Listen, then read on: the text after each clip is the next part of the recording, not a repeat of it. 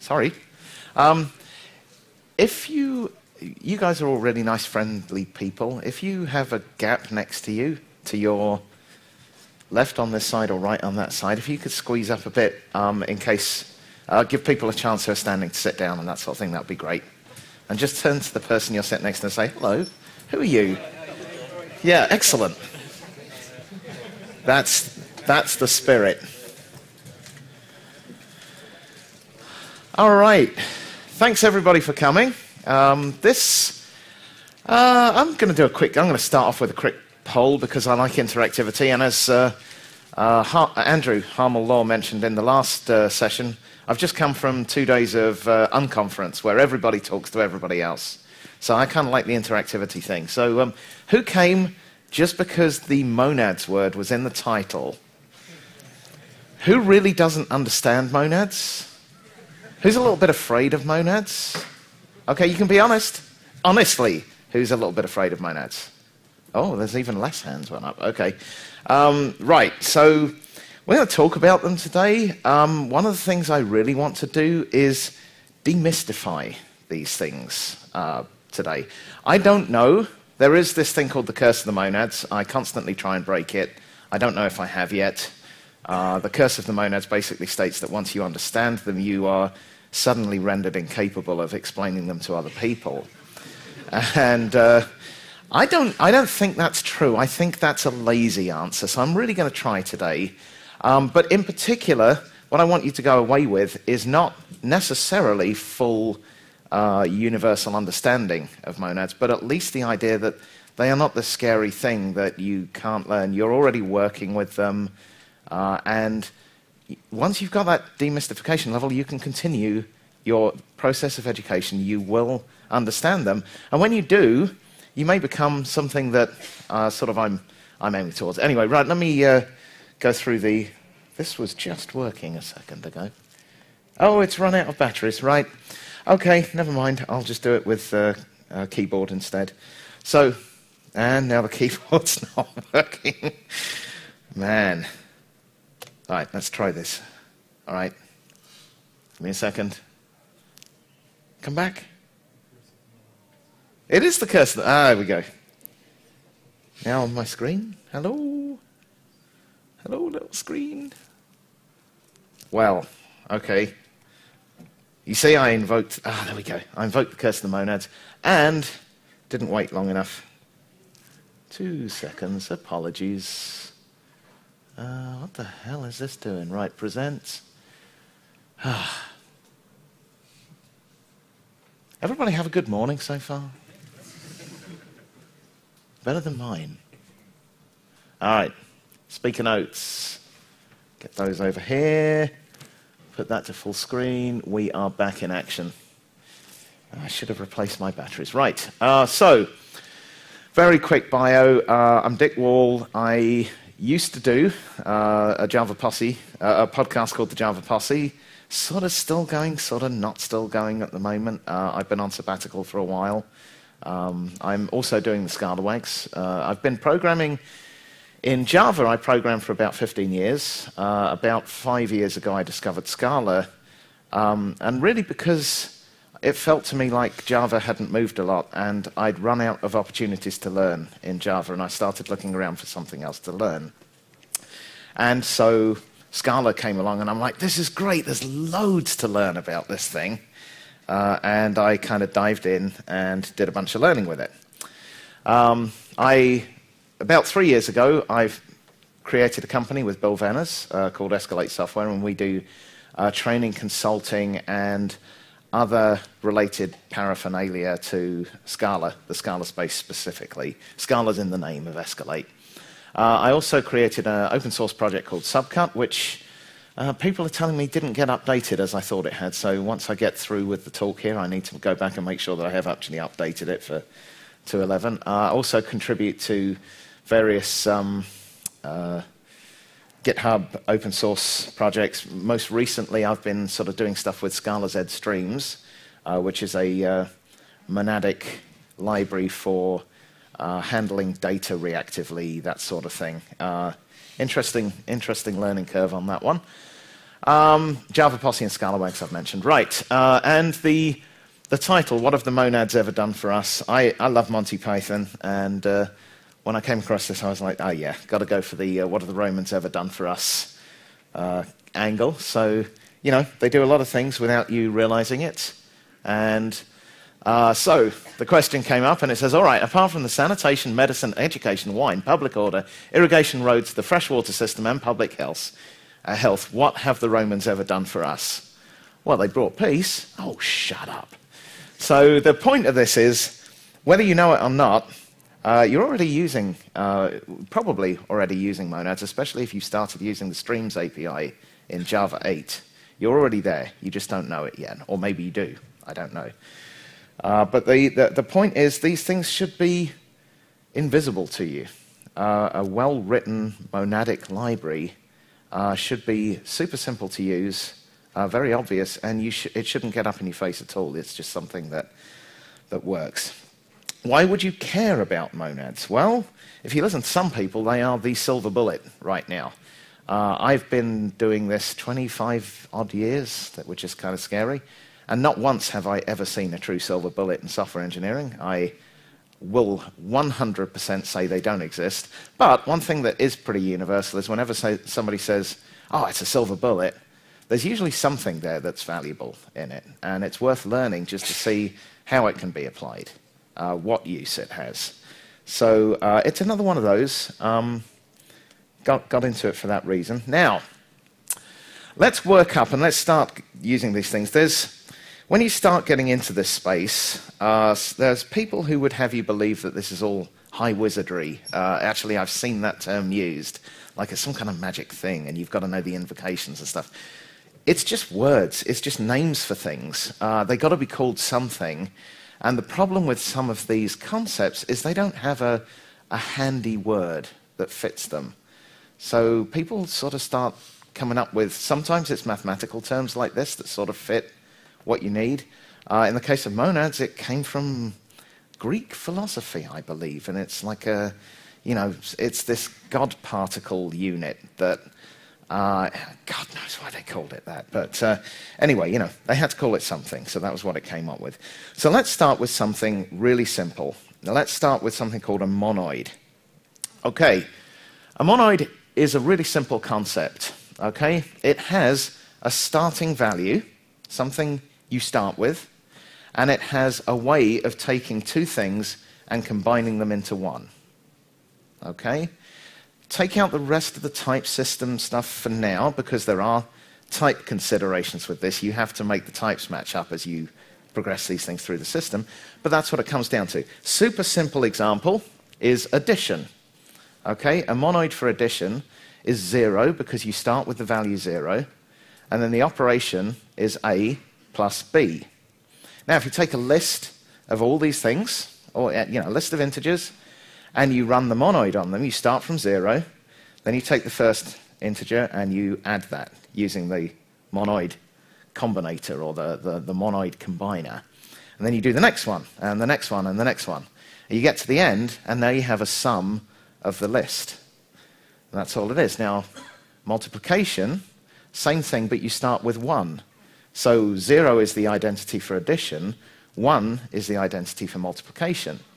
String concatenation, well, you know, there's various things you can do with that if you want to get fancy with make strings, but the simplest one is you start with an empty string and you just concatenate strings together. And that's a string. That's a string concatenation monoid. And then list concatenation, another one. Start with nil, and again, concatenate. So you start with an empty list, and you concatenate lists onto it. And I think everyone can grasp this, right? So people call them monoids, people call them zero and adder thingies. Adding isn't quite right, because you can do other kinds of things to combine them together, and that's really the concept to get from this is any time you try and narrow it down into a simpler, narrower specification, it loses some edge cases, which is why some of these concepts are hard to kind of get and retain. But I think anybody can get the idea of a starting value and a way of combining things, and that's a monoid. I should mention at this point, I haven't written any Java in about 5 years, not seriously. And in the lead up to this, my examples I wanted to give in Java 8. And so I went back and fortunately my experience in Scala had lined me up nicely to be able to just jump straight in. And I've got to say, I absolutely love lambdas in Java 8. They've done a great job on them. They're very clean, they fit in the language well. It was incredibly fast to take what I'd learned in Scala and transfer it across to Java. It's good. So these examples that we're going to see, at least until about the last third of the talk, are in Java. So. They don't have to be the same types in the combination, do they? They don't have to be. So the rule of a monoid is that whatever your accumulator value, there's going to be an accumulator that's used. You need to target that accumulator type with the result of your function. Otherwise, the type system won't work out. So as you're accumulating this thing, you can take integers and turn them into a list, but every time you do that, you have to produce a list as the output so that the type contract continues throughout the process. So yes, there are type constraints on this. But when you sit and think about them, when you just draw them out in your head, how would I do this? It becomes apparent that it's really kind of the only way to do it. So, yeah. Okay, so let's take a look at a monoid in Java 8. Actually, this isn't even Java 8, this is just Java. If we defined an interface called monoid, genericized over type T, then we'd have a start value, and we'd have a combine function. Okay? Just left them abstract, haven't defined them. If we want an int add, then we know that our starting value is 0. And to add two things together, we take the int value and add it to the other int value. And we get an int back, or an integer in this case. Boxing does make it a bit messier. That's what you deal with. That's the way it goes. But I think you can see starting 0, add the things together. Same thing for multiply. Now we have incidentally, and I want to kind of throw these concepts in there a little bit along the way. This is something, who's heard of a type class? Anyone actually? Okay. This is a type class. It's a class that takes another type as a type parameter into it. And these are quite heavily used in functional programming, in particular in typed functional languages, in particular in Haskell and Scala. These are used as a way of doing all sorts of clever stuff. There's a kind of technique or pattern called ad hoc polymorphism. And it means you can write, and I'm going to show this in a minute, it means you can write a function that says, I'll take anything as long as one of these type classes is available to explain how to do this thing. So what we're introducing here is a monoid type class. I'm explaining how to add integers together using a monoid. Okay? Here, I explain, same thing, but now I'm doing integer multiplication monoid type class. So instead of addition, same rough implementation, but here I start from 1, which is my identity, and I multiply the numbers together. Okay. Here is a generic method, bit more code coming at you, but here's a generic method that takes a type class. So what we want to do, I'm going to have to use this pointer. We want to combine a list of items of type T. Okay, all these generics, lots of repeated generics, but we want to combine a list of items of type T, and we can do that as long as a monoid is supplied for that type T. We don't care what the monoid is. It could be addition, it could be multiplication. We can do all sorts of different things for that. And here's the implementation. First of all, if the items is empty, then we just return the monoid start value. Okay, very easy. We have to give a value back. We have a 0 value or a start value. That's what we give if we have an empty list. Otherwise, we get the first item, and then for the rest of the list, I'm keeping it very simple. It's not the most functional code in the world, but it doesn't need to be. One of the little secrets that you see, if you ever look at this, Scala's a pretty functional language. Look at the collections implementations in there. You'll see while loops in there, because while loops are wicked fast. And, as long as that mutability doesn't escape anywhere, it's kind of like the tree falling in the forest. Does anybody, does it make a sound if there's no one around to hear it? Should the else clause also use the start Should the else clause also use the start value somewhere? No, because the else gets the first item of the list. We know it's not empty by that stage. So if it's not empty, we know we have at least one value. That's going to be the value. And if there's the rest of the list, then it will combine the rest of the list in. Okay? So that's just my implementation. I would, if I was doing this for real, write it in a nice recursive way, because I'm offering myself up for ridicule in the functional world by doing, by not using recursion when I could. So it's just a little thing. But, this is simple code. It works. It solves the problem. Now, I can show my monoid being used. So now I can say, here's a list. Got a list of 1, 2, 3, 4, 5, 6, 7, 8, 9, 10.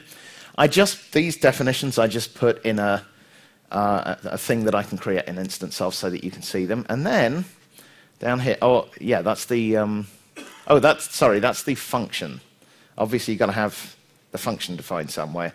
So I just created this thing called Monads demo impulse, and that's got the function in it. Now I can say combine list, and I give it the list, but I have to give it the monoid that I want it to use for that type. So now I just create a new int add monoid, and I pass that in, and I've got addition. I use the same function with a list and an int mult monoid, and I get a different answer. I get the result of multiplying all those numbers together. Okay, what about strings? So here's the string one, just to show that it still works. It's all nice and generic, and we have a start with an empty string, and we concatenate them together. Call that same way, but now I give it an array, a list of strings, and a string concatenation monoid, and it concatenates them together.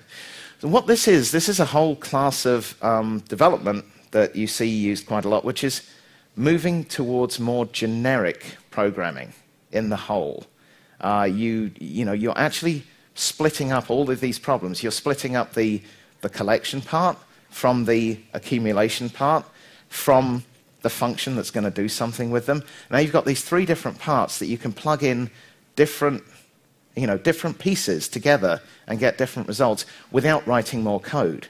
And if you really want to get into this, there's all sorts of stuff, blog posts about scrap your boilerplate and stuff like that. And that's really what you're doing, is take the problem apart, split it into the smallest pieces, and start to recombine them in different ways. Okay, so now we've got another fancy name, a functor. Functor. Okay, you can think of a functor for now. It's the simplest thing is to think of it as roughly a transformer of things. Okay? What a functor allows you to do is, given that it has something in it, at this point it's probably worth talking about the container metaphor. When people are learning functors, monads, and so on, it really helps to think of these things being something that contains something else. And it's actually a good analogy that will take you pretty much everywhere you need to go. There will come a point that suddenly you realize they're not really that thing. When you're at that point, the job is done. So, you've actually reached the level of enlightenment that takes you beyond this. I'm not worried about you at that point. For now, you can think of these things as smart containers. Okay? They're containers that know how to do things to their contents. All right. So, roughly speaking, transformer, you can map a function over the contents of that item, that thing, that smart container. What you care about, it has a map method. Okay, the map method takes a function, which now you have in Java 8. You've got lambdas in Java 8. So you can pass a function in to a list, and you can have that function applied to all of the items of the list. If you're good functional citizens, it will produce a new list rather than changing the one that's there in place. And if you can start to think like that and do that, your life will get better, I promise. I can give you many examples of why that is, but immutability is good. It helps you reason about a lot of stuff. It helps you get to the things that you want to try and get to, parallelism and so on. All right, so we're going to look at a dead simple list implementation. This is not intended. There are people here who are going to pull me up on or who could pull me up on everything, most specifically performance. This is a dreadfully performing implementation. But it demonstrates the concepts really well. So I'm going to create a dead simple list, and my dead simple list of type T, I also skip the whole wildcards thing. That's a whole dimension I just don't want to deal with in this talk. All it does is muddies up the slides. So everything is invariant. Okay, everything is just that type. So our dead simple list has a map function, or a map method on it. It takes a function from T to another type of U. That's the function. And returns, so we start with a dead simple list of T. We return a dead simple list of U, okay, by applying that function from U to T over all the items. Have I lost anyone yet? No? You can admit to it, really. I'd rather not lose you at this stage, or the rest of it's going to be hard. All right, so yeah, you get the idea. Function from T to U, apply it to everything in a list, you get a list of U. Apply it to everything in a list of T, you get a list of U. And because I just want to show this concept, there's another concept coming up which is very heavily used in monoids and functors and all of this stuff. This is the basis of something called an algebraic data type. These are also heavily used in functional programming. And what an algebraic data type is a supertype, usually abstract, completely abstract, with a finite number of, usually a fairly small number, of implementations underneath it. And Scala in particular has, and so does Haskell, have some advantages of being able to let you keep the superclass public, inherit from it in a controlled way, but then stop anybody else inheriting from it. And that's kind of crucial, because otherwise somebody else sometime is going to come along and add a new subclass that you're not expecting, and it could completely screw up all of your code, because now, you know, as you'll see in a minute, with list, you have either an empty list or a non-empty list, an item, followed by another list. If somebody comes along and adds some completely new thing, you don't know how to cope with it anymore. And I don't know that there's a good answer for that in Java 8 yet. Yes? Is there any reason to use an abstract class on an interface? No, not really, actually. I think that's probably a habit I've picked up from Scala with traits. It's an evil pre-optimization that you shouldn't do, but abstract classes are ever so slightly faster than traits in Scala, so sometimes you use them, and I think it's probably just a habit that I've brought from there. So anyway, isEmpty is defined, it just returns a Boolean, and then contents as string is just so that we can see the result of running this thing. That's pretty much all this thing does. All right, implementations. Nil. Nil is an empty list. It's a terminator for all lists. I could have made it a singleton, but again, more boilerplate that doesn't really matter. I don't care about it. But the important things are, dead simple list, okay? What do you get if you map a function over an empty list? Empty list? Pretty obvious, right? It's clear. So there's our implementation right there. We start with a dead simple list of T, and we have a map. We have to satisfy this map function, or this map method, to return a dead simple list of U. If we start with a nil, we end up with a nil. Simple. Okay, another nice thing, this is lovely about algebraic data types. Is a nil empty? Yes, it's always empty.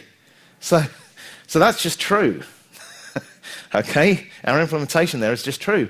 And the contents as a string, well, we're just going to print out nil for that, for no other reason than, you know, we've got to print something out and nil seems to work. Okay, a non-nil, very simply, is an item followed by another list. Okay, that other list could be a further item or it could be nil.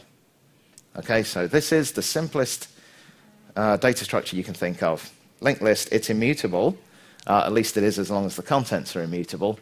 And so what we have is a constructor that takes an item and then a tail, which is the rest of the list, and then the rest of that could be nil. So if we have a list of one thing, we have a list of an item, and the tail of it is nil.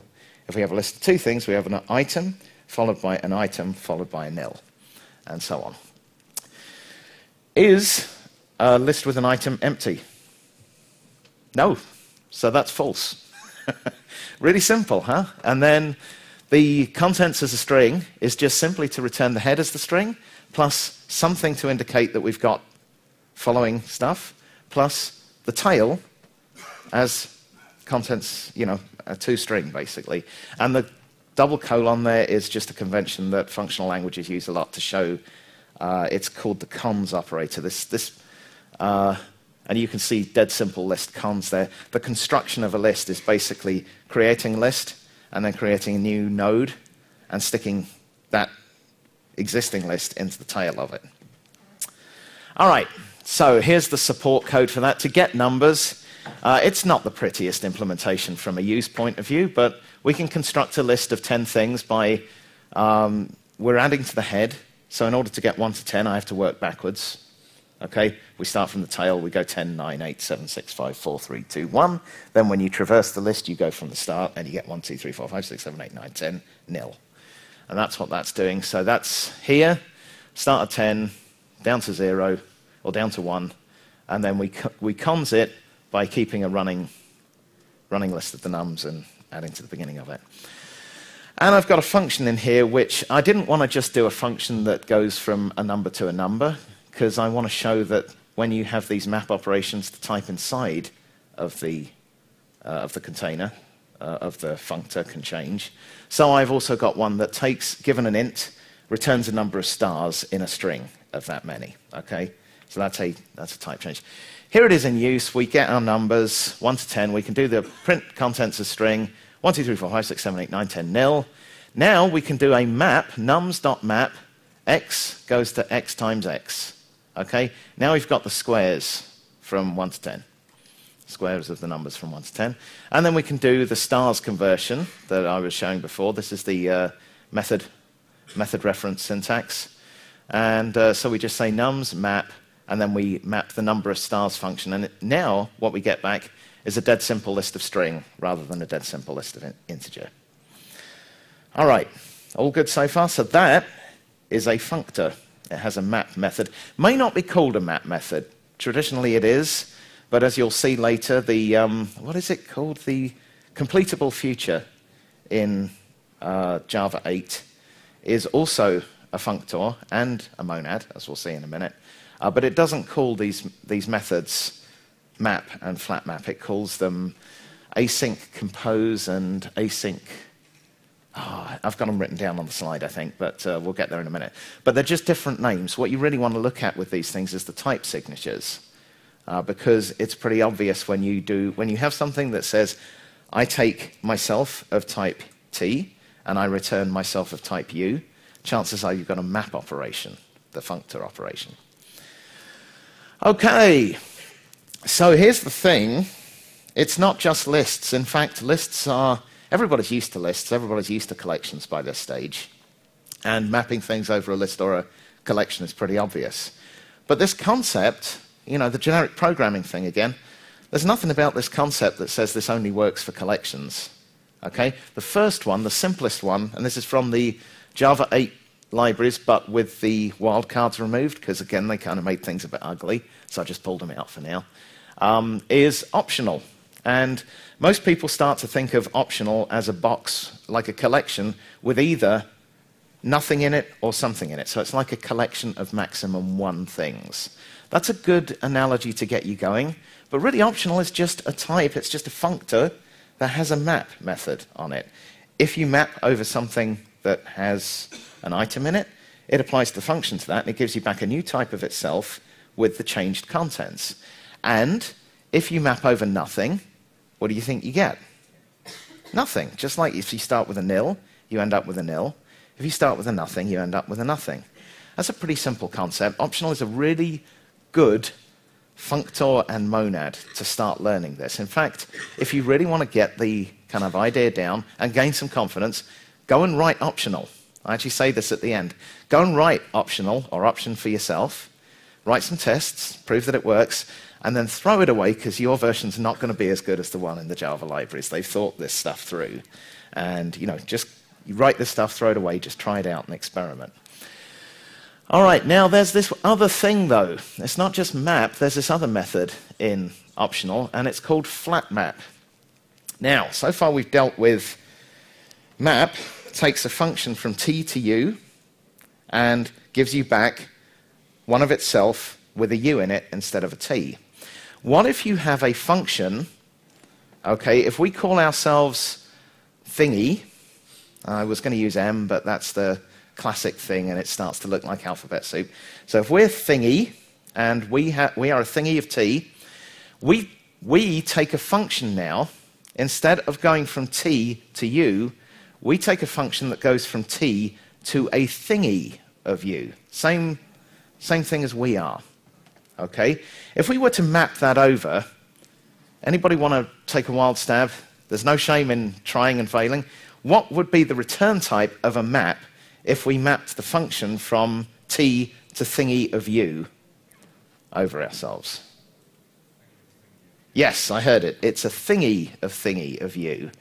And so if you do this with an option, and you do it 5 times, you end up with option, option, option, option. That was 4. Option, x, or u. Okay? That's not very useful because now you've got all this unpacking to do. So what flatmap does is very carefully retains our thinginess, our nature around the whole thing, but gets rid of the inner ones as we move along it. Okay?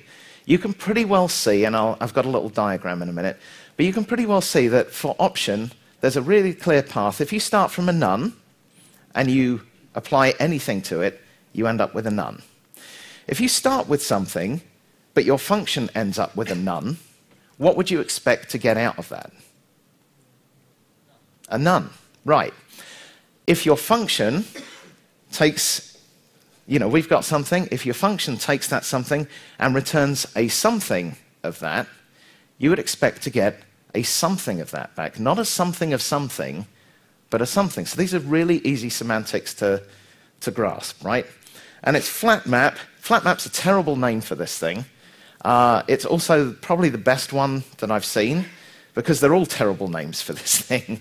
I've never seen a good name. It's really do something with the insides based on the function that's coming in and our actual contents, and then give a meaningful result with our nature back again. That's rather a long function name to have. So, flatmap actually describes the operation. Bind is what's used in Haskell to describe the same thing. I'm not sure I can come up with a convincing reason for it to be called bind. I'm sure somebody who's a Haskell person will probably come up with exactly the reason it's called bind, but it has to have a name in order to, be called. So flatmap is what we end up with. This is what I was just saying. This is the diagram. So if we start here with a none,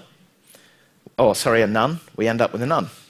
If we start with something, but our function goes to a none, we end up with a none.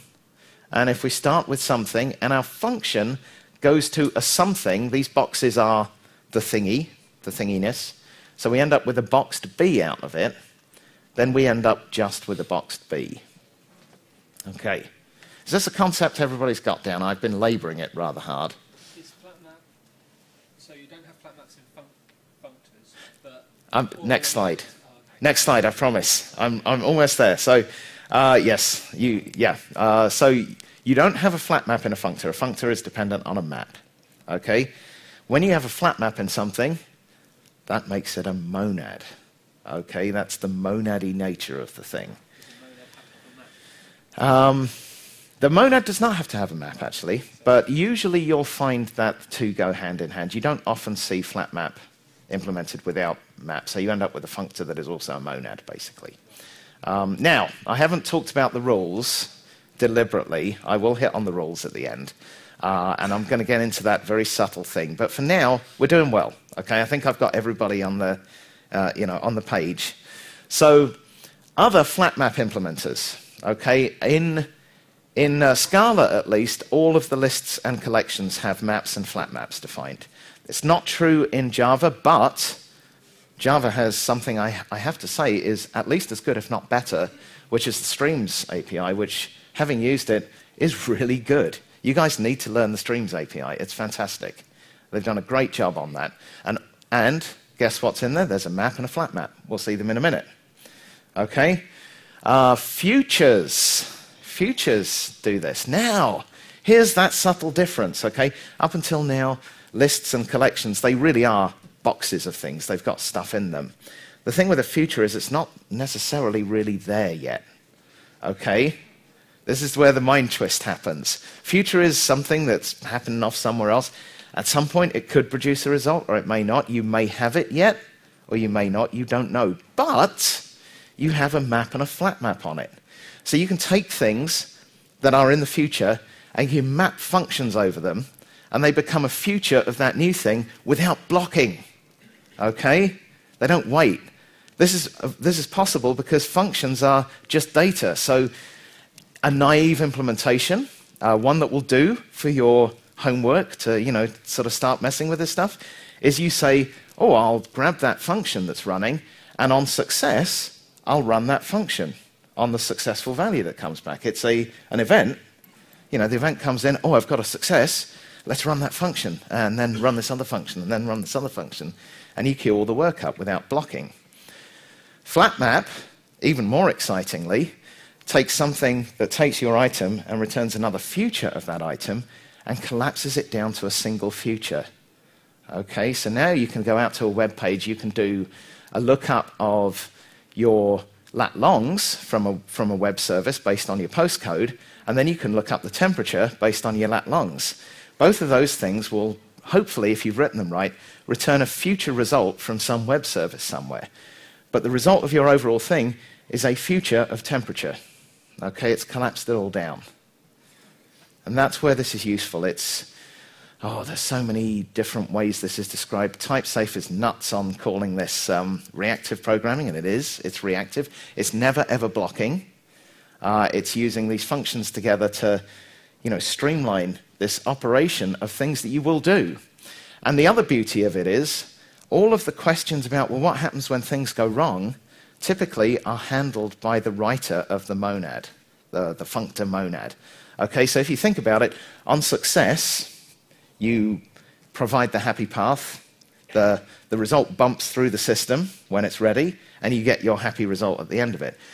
If an exception occurs along the way, it's up to the creator of the functor or monad to decide what to do with it, but a pretty good possibility is the first exception that occurs. You just carry that through as a failure to the end, right? You don't try and do the rest of the work. That may be. You may try and recover, and then you start getting into really fancy, try recovery situations, and you can program all this sort of in this little, well, here's my script of things to do. And, maybe if I get a division by 0, I can try and recover and do it. Or maybe if the web service doesn't answer the first time, I can try and recover by calling it again. And those kind of things. So you can provide that all in one thing that never ever blocks. It never waits for this stuff to happen. It's just got, well, here's my plan B and my plan C, and, can I get a result at the end of it? Try with a capital T is something that's available in Scala, I think as of 2.10. And strictly speaking, it's not a monad, but you know what? It has a map and a flat map, and that's really the part that matters for what you guys are interested in right now. I will mention the monad laws at the end if we get a moment. But these are the ones that you'll see, that you'll probably start to use most. Most of you will use the Java 8 streams as the kind of first hit on this stuff, and they are fantastic. You'll love using the streams. Very reactive, doesn't block anywhere. The whole thing is setting up all these things to happen, and out pops a result or a failure at the end of it. And, somebody else has done all that clever work for you, and they're running on, multiple processors and cores and all that stuff. It's great. So somebody's done that. And then there should have been a star after this one. You can roll your own. Now there be dragons. So, definitely roll your own. Get used to doing it. Don't overuse this. I think I'm going to issue a warning at the end of this to that effect. But, okay, let's have a look at the Java 8 streams. So here is an example of Java 8 streams. You take a list, you do a stream on it, just cool stream. Suddenly this thing isn't really a list anymore. It's actually quite a clever... I kind of dived into the source code, and I'm like, wow, this is going to take me a while to internalize and understand exactly what they did. I assume it works, because it's been well tested, and I'm sure they've got it right. They've had plenty of time to do it.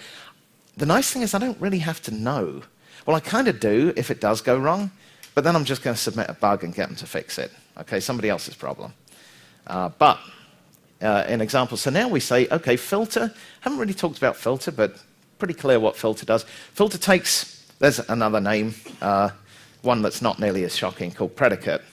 And predicates are a class of function that takes some value and always returns a Boolean. Okay, that's just a predicate. And predicates can be fed to things like filter and has all, all, what is it, for all, for each, exists, all those things can take predicates and they do something based on taking that predicate. So we filter out only the even numbers, okay? We map the square function over it, and then we do a reduce. Now, what does that reduce look like to anyone there? A monoid, yeah. It's not a formal monoid, it's just, but it's got a starting value, and it has a combinator, or a combiner function. So that's our nice little thing. So now, what we end up with is, at the end of this, is a stream. Actually, the reduce turns it into a real value again, but we end up kind of streaming over this thing and end up with the sum of the even squares from 1 to 10. So 2, 4, 6, 8, 10 added together, which turns out to be 220. What about if we, instead of just mapping the value directly over, what if we want to sum all of the combinations of 1 to 10 by 1 to 10? So we want to multiply, we want to do the times tables on everything and sum up the result. Well, what we can do for that is we've got a function for that. It's called flatmap. Flatmap retains our outer thinginess, our outer listiness, but gets rid of the inner one. So what we do is we say flatmap, flatmap or list.stream, flatmap of I. Then we create, or we take the list again. It doesn't actually have to use that I as the creator of the other thing that we're doing. That's a really important point. The list that we create doesn't have to depend on the list that we start with. It could be another list entirely. It's types that matter, but they're both lists. So we do a flat map over it, and that one, we flat map it, and we take the I times the j. So we don't end up with a list of lists from 1 to 10 times 1 to 10. We end up with a list of all the 1 to 10s times the 1 to 10s, the whole matrix of values. But it's all been straightened out into one thing, and then we reduce them with a sum operation at the end. Okay, so that's a flat map in use. Good so far? How am I doing? 10 minutes? No? 20 minutes. Good. Excellent. I think we have time for the demo. Okay, so the optional. Same thing as the streams that we just saw, doing the flat map, but if we have, let's say, an optional result, all by all of the value that we just had, optional can have either something in it or none in it. So I've got 3 values here. I've got the result that we have. I've got a doubler, like the number 2, sum of 2, and I've got a not there, basically a none in here. It's not there. What I can do is safely say optional result flat map, and I stick that into value n1, doubler map n2, stick that into value n2. Now I can do n1 times n2 without worrying about whether I've got to check if they're none or some or anything like that. You can think at this point they've been unpacked, they've been pulled out from the thing. And you know that map and flat map know how to cope with nuns being in there. Okay? Pretty much any time with option, it's really easy. Any time a none comes into the mix with option, you end up with a none anywhere along the chain, quite safely. Okay? And if everything is not a none, you end up with the result that you're expecting in an option still. So there's an example. So the first one will actually produce sum of, I don't know, 6050 or something like that, 3025 times 2. The second one will produce none because the not there, when you map over it, produces none. That's the result. And the last one, when we're flat mapping over a none, that results in a none. So you can see how these things now compose together and produce a safe result that makes sense, regardless of whether you give it something or not. How am I doing? Anyone lost yet?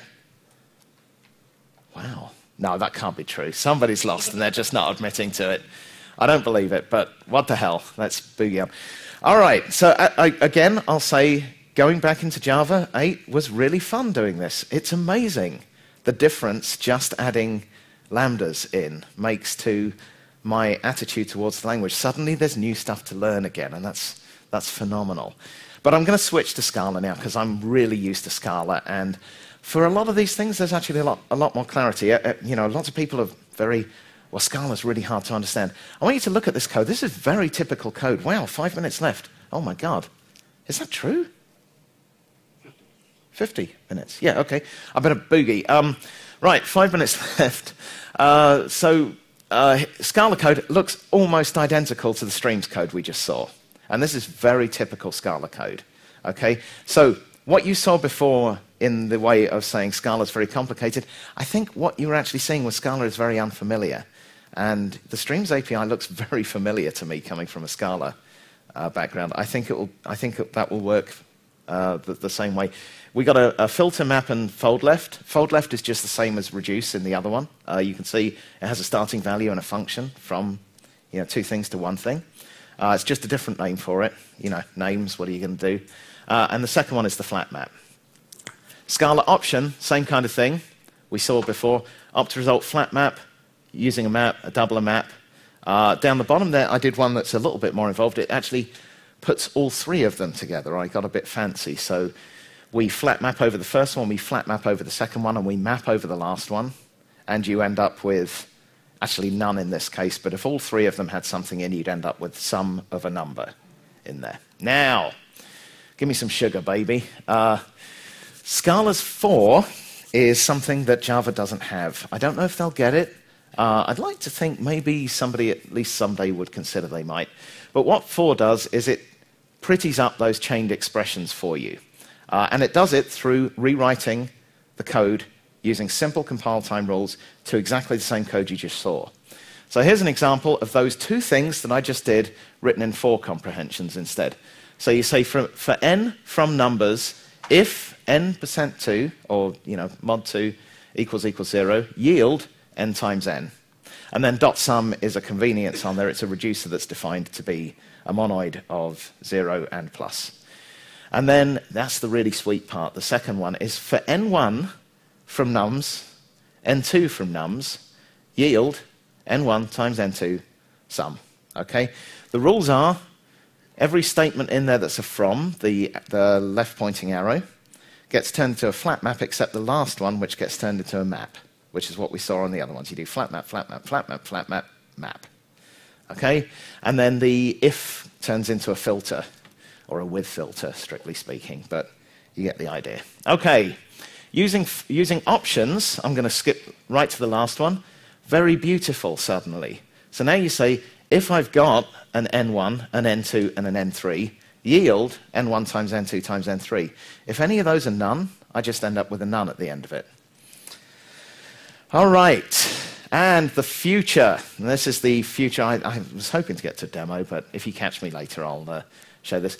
This is how you use futures in the same thing. So you go out and you create a future that gets the current value in US dollars and the current value in Swiss francs. Why did I use that? I can't remember. Probably because I thought I was at Scala Days next week. And what you can now do is use those quotes, even though they're futures, and if it's profitable, you do another connection and buy some of that money. Okay? Very simple trading program. If you get rich off of this, I think I'm due 10% from having the idea in the first place or something. But anyway, yeah. The thing about this is purchase doesn't block at all, okay? Because of the nature of what we've seen so far, you end up with a future of a buy order, a possible buy order. Nothing in there blocks at any point. And then we can say down at the bottom, on success, print purchased amount of Swiss francs. All right, try. I haven't really got time to go through this. Suffice to say that there are both monoid and monad laws, which you can read about on Wikipedia. Strictly speaking, try is not a monad. However, you can use it in exactly the same way, and what you care about is really that you can flat map and map over it. And that's, I think, where you need to start letting go of the whole mystical monads thing. These things can be useful just because they have a map and a flat map on them. And these conventions work. As you go through the try process, you can recover and things like that, and you can get a result or not get a result based on their semantics. Okay, sadly I don't have time for the demo, which I worked really hard on yesterday as well. But like I said, if you catch me later, I'll show that. So, in summary, monads are very useful. You're using them already, whether you know it or not. There is a tendency to overuse them on problems. You will use them as a client all the time, but beware of writing everything in the world as a monad. There is that thing. I like to talk of myself as a post-monadist, in the same way that painters became postmodernists. It's like I've been there, I've done that, and I realized that they have some real use, but they can be horribly overused, and in particular, they don't mix very well. So if you end up with all these different monads coming together, it can make a very complicated result. So try and use the ones that are built in. All right, Q&A, I'm out of time, but I guess I don't know what the rules are, whether it's super strict Q&A. It's only lunchtime, right? Well, I'll be standing here, so if you want to come and ask me questions, that's fine too. So thank you very much for coming, and hopefully that's demystified them for you.